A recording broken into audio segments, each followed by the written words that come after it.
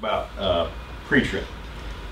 Pre-trip obviously is a part of our daily routine with any commercial vehicle, and a post-trip to follow that at the end of the day. So without looking at the objectives, a few obvious ones here. First off, to make sure the truck is roadworthy going down the highway. So we're making sure the lights are working, making sure it's mechanically ready to go. Cab should be spotless. So these are common sense objectives. We're not going to read all these, but the main goal is to make sure that we have safe vehicles on the road. Okay?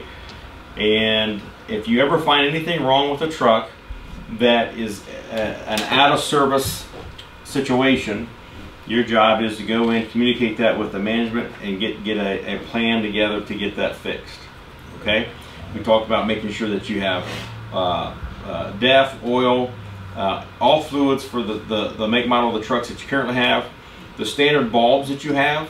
Instead of waiting at 2 hours to go get a tail light replaced, when you can change the bulb here and get your day going and be more productive, those types of items should be on site, along with the relay fuses and all those things. The common things that we know that we need to have on site. All the companies that I deal with, their drivers are expected to do some of the minor maintenance. So listen, we don't touch brakes. You have to be a certified mechanic to adjust brakes, all that. You know how to do it. We don't mess with that. But it comes to the bulbs, it comes to the fluid, it comes to changing some wipers. If you should be pretty comfortable on different types of services. There's the routine servicing, the scheduled preventive maintenance, and the unscheduled, which we cannot prevent. Every year there should be a sticker that goes on the trucks for the DOT, right, annuals. So routine servicing, the driver can do these things. That's fuel, the coolant, the oil. Okay, that's quite obvious. And then for the scheduled preventive maintenance, that's where you work with the management. That's why it's important to know the mileage that's going in there, because two things will cause should red flag for scheduled maintenance, preventive maintenance. One is date. So even though we may not have stuck 10,000 miles on the vehicle, but if it's a truck that's been sitting for 6 months or a year, you still want to go ahead and get it back in for a PM. Here's the different levels of scheduled PMs, and your shop should know all this, and you should have an understanding of this. And I believe that you said that you have a consulting group that assist you with, hey, they're getting ready to build this. Is this right? And is this? There should be a trifold brochure in each of your glove boxes that has the maintenance schedule for each of your vehicles. Moving right along here. So the unscheduled maintenance. Let's talk about if we do have a breakdown on the highway. Good reminder for us CDL drivers that we make sure that we got reflective triangles. We don't use the fusee flares anymore. They're not good, especially guys are having accidents and they weren't thinking. Boom, they light the fusee flare, and boom, we got a big fire going on. So on top of that, certain areas you light that fuse and we get a field fire going on. So we just kind of went away from them. Responsibilities as drivers, you have to detect and communicate what needs repaired. You just can't assume that somebody understands what you need. You got it. You have to communicate that. Solid pre-trips are big. That's where you and I avoid accidents before we pull away. And then we need to stop, especially on any commercial vehicle, on these flatbed trucks. 50 miles the first hour, whatever comes within the first. You guys, if you don't have any stops before that, stop and check those straps. Okay. I'm sure you guys do, right?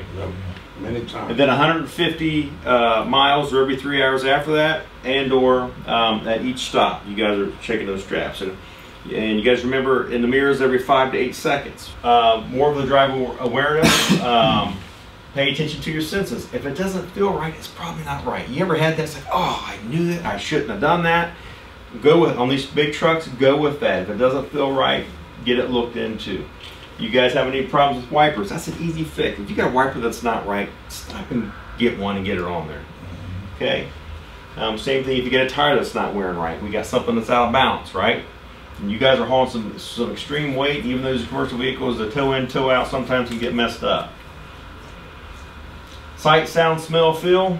If that's not normal, especially for the new truck you're driving, Bruce, keep, the back brake keeps smoking a little bit, or you keep getting that hot brake smell, we got something that's on adjustment. Get to the shop and let's get it looked at.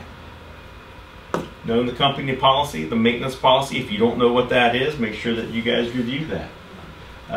Make sure that when you log back in, if Acme Shop has fixed the vibration in the front, you guys should have a report back that it's been fixed.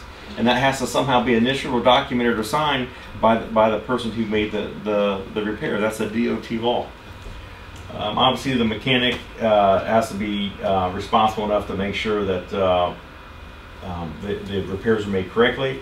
And if you get with a shop where it seems like the things aren't going right, management should make the decision to go find another shop. We don't ignore the ABS light. We don't ignore the check engine light. Just be, oh, it's always on. No, it's on because there's an electrical problem that the light's staying on, or we really have whatever it's warning of us. There's an issue. We don't wait till we're metal against metal on our brake pads. It's no less than a 1/4 inch thickness on those pads, which is as much weight as you guys are hauling. You guys start getting really close to that 1/4 inch. Make sure that you guys are getting those brakes repaired. Make sure you're writing it up that you need some brake pads, brake shoes on there.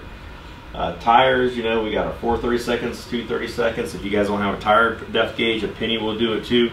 Clutches, your fleet currently, you guys have to worry about clutches at the fleet now? Except for one vehicle, everybody else is except for one truck. Okay, all right. That you just check the fluid on. But if you have a clutch and it seems like it's slipping, go get it adjusted. And of course, the engine, moving parts in there. But you can do a lot of things to make sure that we're preventing breakdowns.